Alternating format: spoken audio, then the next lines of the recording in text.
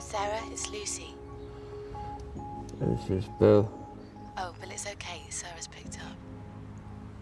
Sarah's picked up. Yes, Bill. Sarah? You picked up? Bill, just put the phone down and let me talk to Sarah. Oh, and thanks for last night. You were on form. Right. Oh,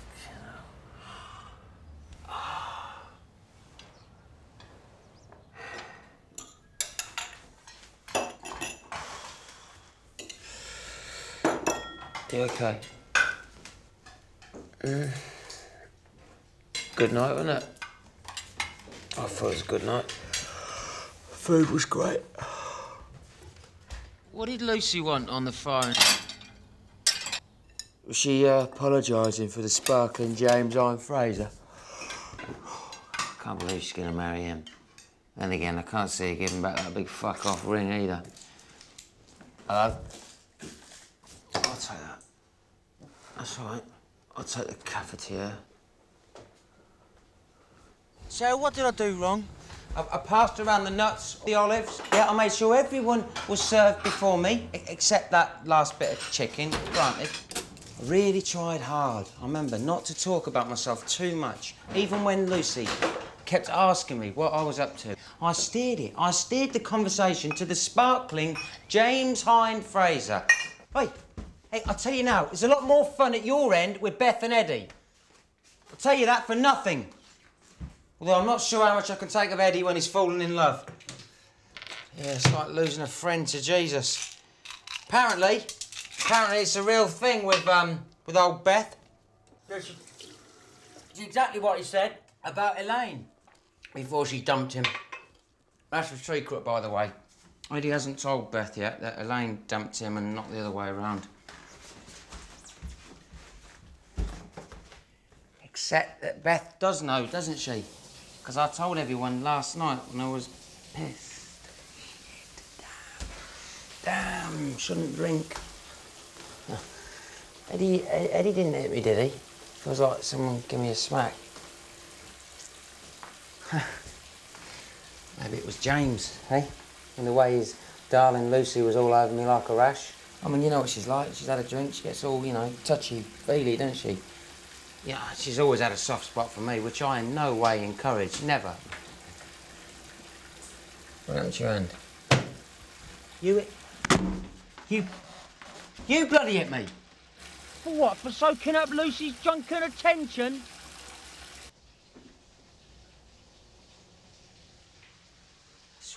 Suppose she's told you about our mad, passionate affair we've been having, hasn't she? Sweetheart, I was only... Come on, let's not be... I mean... that was a joke, by the way, you know, about the mad, passionate affair. You know, I was only messing... Now, in light of the sexual drought around here, I can see why you might think I'll be playing away! Did, Lucy, by any chance, you know, say something about, Andalusia? Jesus, Sarah. That was 1998! You and I, we hadn't been seeing each other that long, you know, and we were arguing a lot. Lucy was being very, very supportive. You know, and you've got that hornet's bite in your neck, yeah, blew up like an elephant's leg. You ended up in hospital overnight. Yeah, and that bloody idiot coffee trader that Lucy's seen, he decides to go wandering off to the hills, you know, and he didn't come back. So it's just me and Lucy in an old, creepy farmhouse. And we sought comfort in each other. Is that so terrible?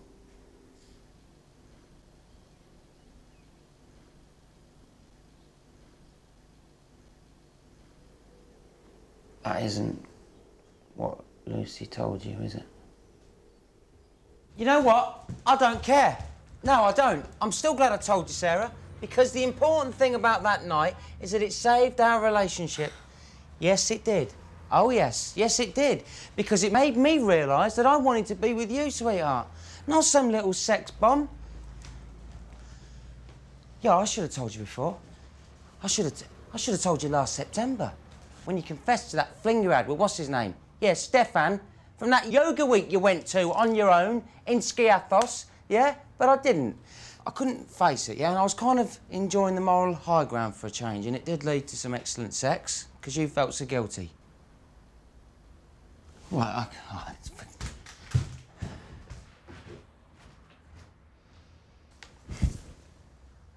So I suppose it's over, Sarah, yeah? Well, that's fine by me. So be it! But first, will you please tell me what Lucy told you? Because if it wasn't about Andalusia, then there isn't much else to tell. Nothing else, in fact.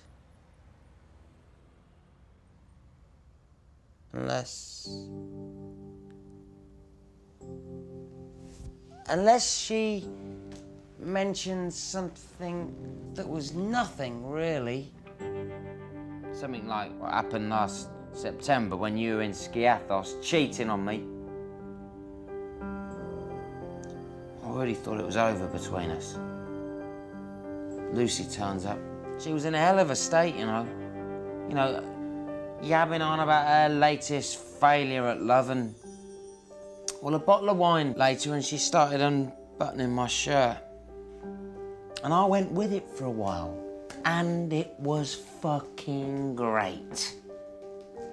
Sarah, I think about sex every 7 seconds or something, you know? That is a lot of accumulated thinking with no action. I mean, I should get a fucking medal, not the silent treatment.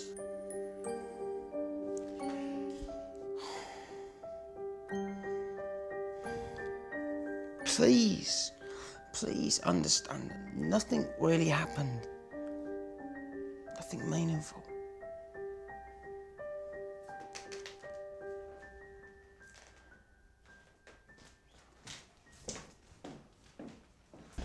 Baby. Okay. So she went down on me. Oh, it wasn't my idea. I get the impression it's what she does, you know? She seemed to enjoy it. Fair play to her. Oh, this is a bit, yeah? I'll get down on my knees, yeah, and beg for forgiveness. Well, I'm sorry. I'm sorry, because if you can't see your part in all of this, then fuck it, okay? Fuck it! Life's too short. Sarah, stop! Sarah, baby, I'm only joking. Baby, I love you. Please don't need a piss off. Not you, Sarah, the phone. Don't, I love you, baby, I'm really sorry. Hi, this is Sarah. Bill. Please leave a message.